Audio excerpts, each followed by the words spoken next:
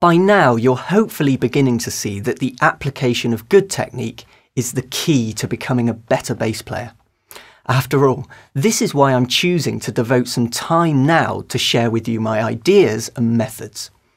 I firmly believe that taking the time to better your technique can only help you developing your playing at a far greater rate in the future, as you'll already have a solid foundation to build upon. So, continuing on, let's take a look at our fretting hand, how we fret notes and how to be more efficient.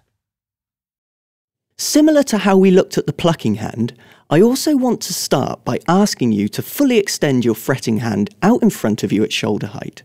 Again, tense up your arm and hand like this, really reaching out and spreading the fingers.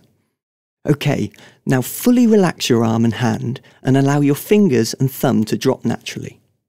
Really focus on how this feels, and in particular, how easy it is to move your fingers when the hand is nice and relaxed. Go on, take a moment and just wiggle your fingers. Try to move them just from the knuckle joint like I'm doing, and notice how any movement here feels really fluid and free. Now, it's worth remembering that your fretting hand should feel no different to this when you're actually fretting and playing notes on your bass. Going back to our relaxed hand shape, notice how there's a space that occurs naturally between our thumb and fingers. Keeping this shape and your hand totally relaxed, I want you to turn your arm over and then offer your hand up to the neck of the bass so that the neck now sits in the little space like this. Now, just allow your hand to fall slightly down across the neck until your thumb is somewhere near the middle. Take some time to get used to how this looks and also feels. Try sliding this hand shape up and down the fingerboard, but make sure you're still focusing on keeping your hand and fingers totally relaxed. You shouldn't be trying to hold on to the neck. In a very similar way to our plucking hand, see how I use my thumb to anchor the relaxed hand shape on the neck.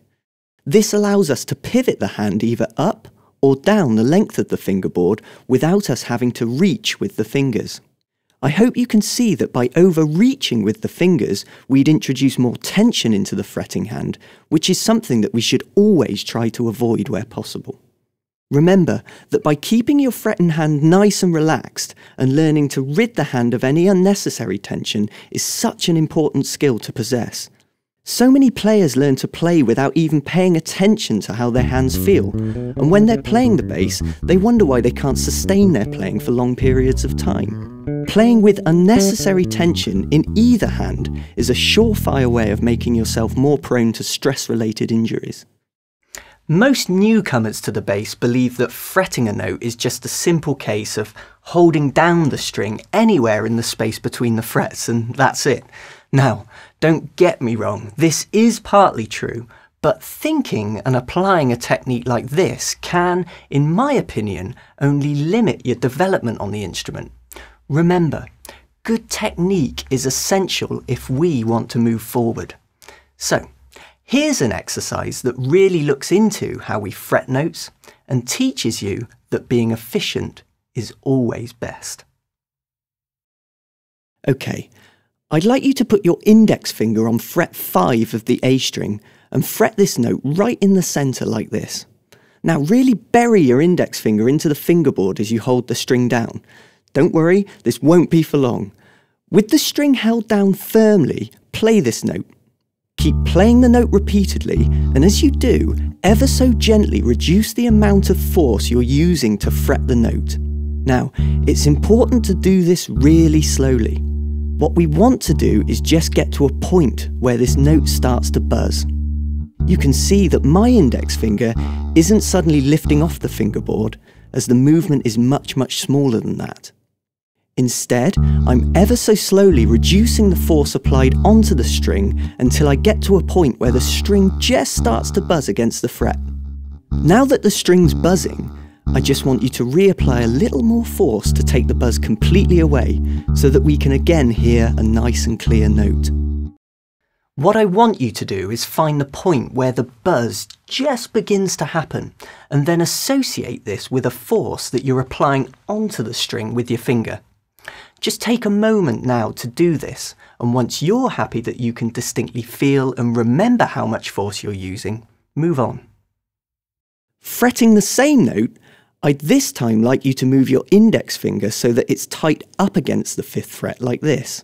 Again, press your finger hard onto the string and play the note. What I'd like you to do now is just repeat the entire process. Once again, as you play the note, slowly decrease the pressing force that you're applying onto the string. For the second time, it's our aim just to get this note to buzz. Can you hear it start to happen again? Keep altering the pressure in your finger so that you can learn to control when the string just begins to buzz. Now, take a mental note of how much force you're applying this time and compare it to how much force you were using when we fretted the note right in the middle of the fret. Hopefully you've noticed a big difference. To summarise, wherever possible you want to be fretting notes right up against the fret wire. This is because we can use a lot less force to actually play a note that has both good tone and is free from any buzzing.